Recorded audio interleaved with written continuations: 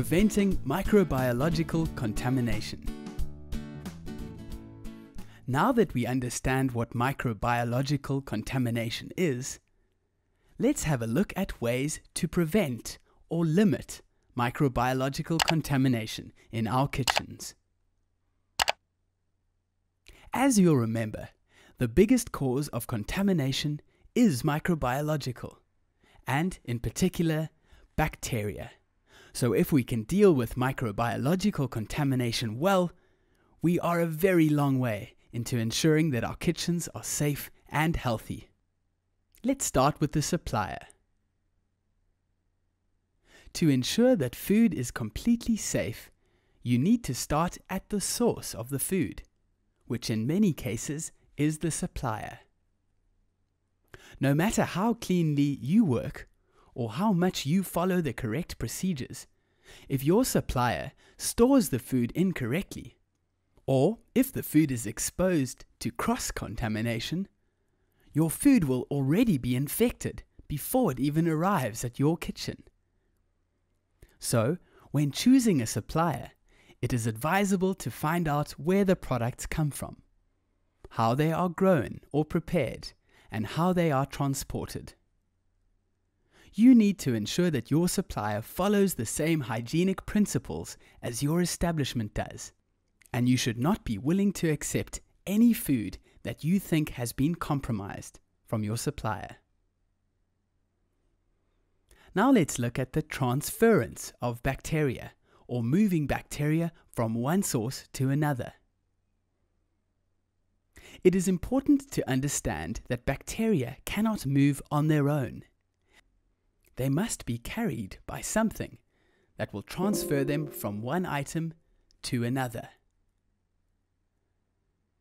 These can include hands, cuts, burns, the food itself, the equipment and utensils that we use, the air, water, birds and animals, and also waste and soil.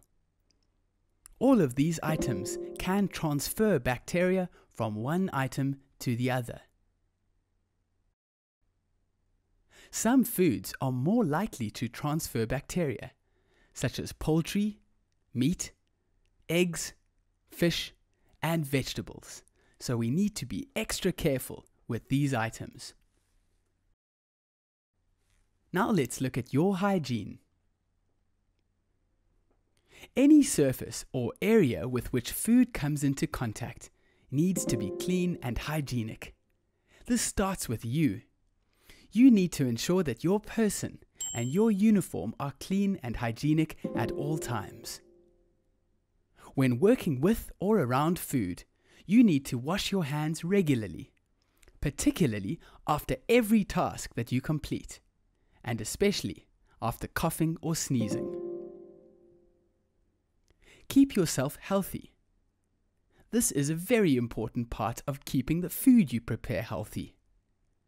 If you are feeling sick or ill, it is your responsibility to let your managers know, since your illness may be contagious.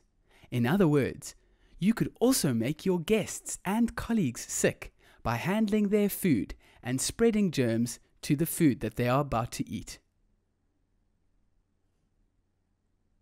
Next, we have to look at food preparation areas.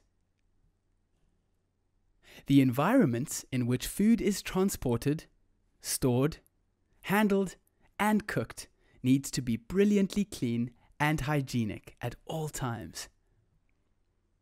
This includes the surroundings, such as the floors, the walls, the shelves, and cooling areas, and also the equipment that you use to prepare the food. Think of putting a lovely clean piece of meat onto a very, very dirty floor. Would you eat that?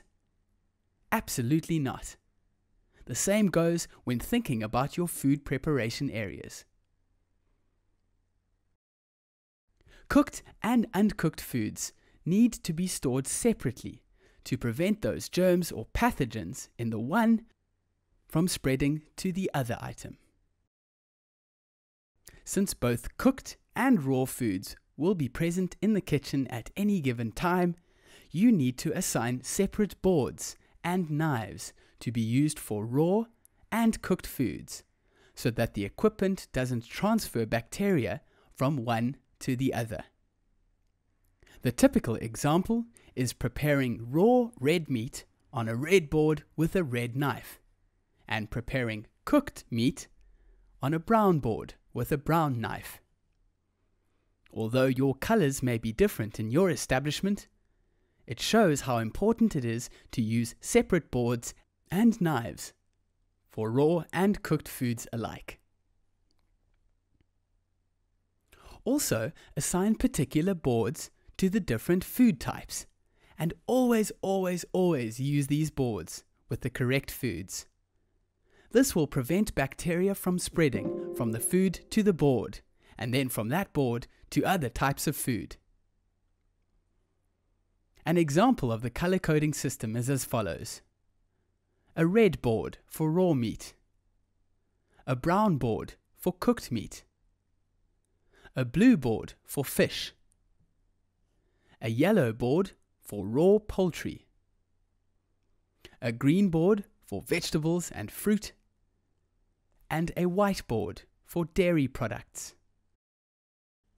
Ensure that spoiled or off food and rubbish or refuse are removed from areas in which the food is stored, and that you dispose of all of your waste correctly and hygienically. All the time, this will avoid cross-contamination, and it will stop you from spreading and multiplying harmful bacteria in your kitchens. Refuse and waste in the cooking environment can also attract pests such as rats, mice, and cockroaches that can contaminate food. No smoking, eating, or drinking should ever take place in food preparation areas. This can cause bacteria to be transferred from your mouth and your fingers to the food you are preparing. Make sure that you clean as you go to ensure that all of your surfaces stay clean throughout the day. Let's have another look at preventing microbiological contamination. We saw that microbiological contamination can be prevented in 6 ways. Can you remember all 6? Grab your pen and paper and try to write them down on a piece of paper.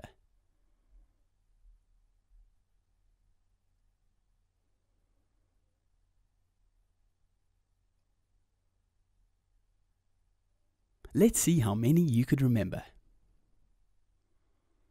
Number 1. Your supplier needs to maintain hygienic standards so that the food is uncontaminated when you receive it. Number 2. In everything you do, the transference of bacteria from one area to another must be avoided.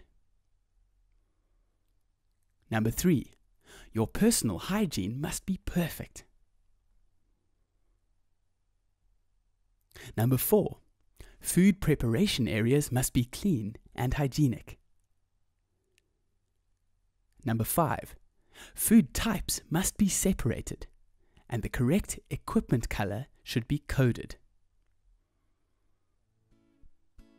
Number 6. Most importantly, clean as you go.